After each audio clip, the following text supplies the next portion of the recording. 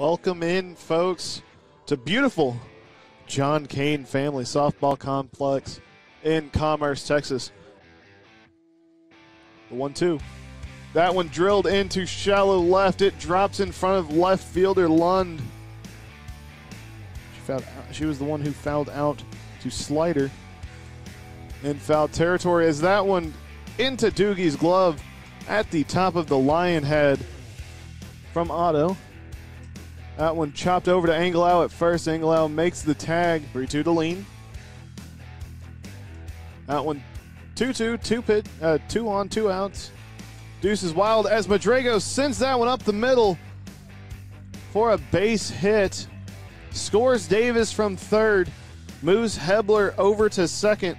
And Madrigo gets a base hit RBI single. Otto's first pitch.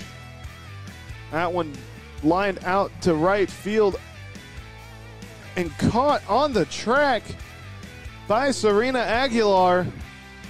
Otto checks her armband, winds up and deals. A half swing there